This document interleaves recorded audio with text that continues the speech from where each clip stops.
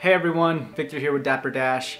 If you recall, back in September of 2021, I posted a video about building a linear regression in Power BI. Now in that video, we made a prediction of when our channel would get to 1,000 subscribers. Back then we had roughly 500 subscribers and the prediction told us that we would hit 1,000 subscribers by June 17th of this year. As of today, which is March 17th, we are sitting at 850 subscribers. So what I wanted to do today is evaluate how close the model was to predicting when we would hit 850 subscribers. So I'm gonna pull up the linear regression model and we're gonna have a look.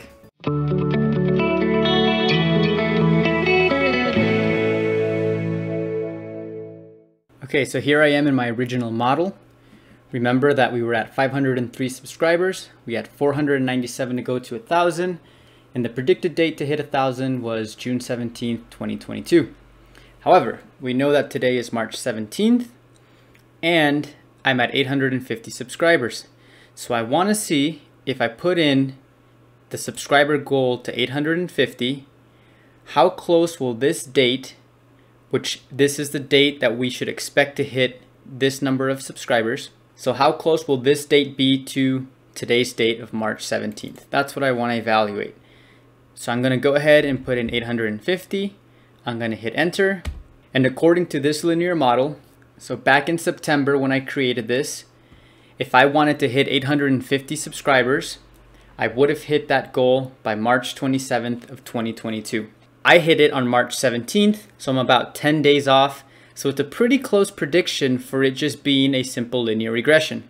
Now you can always use other forms of regression like exponential smoothing, for example, things that take the most recent data into account and adjust the model based on those data points. I expect that if I would have used a model like that, then this date would have started creeping closer and closer to March 17th.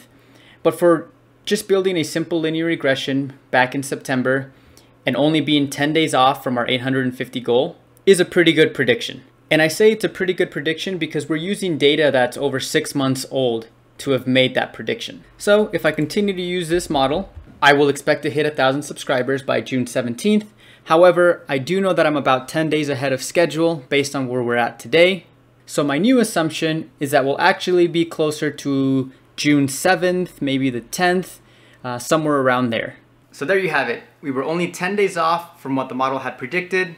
I think that's a pretty accurate prediction for having made that back in September. And it goes to show that using something like a simple linear regression model can be very powerful and pretty fun to play around with the data. If you haven't seen that video, be sure to check it out. I posted the link in the description below. I walk you through exactly how to build a linear regression in Power BI using DAX. And it's something that you can start using in your job today.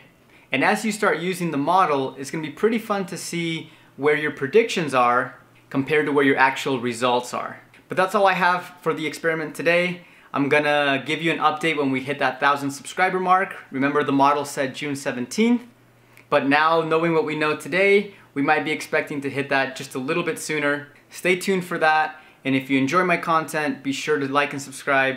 I appreciate the support and it definitely helps out the channel, and I'll catch you guys next time.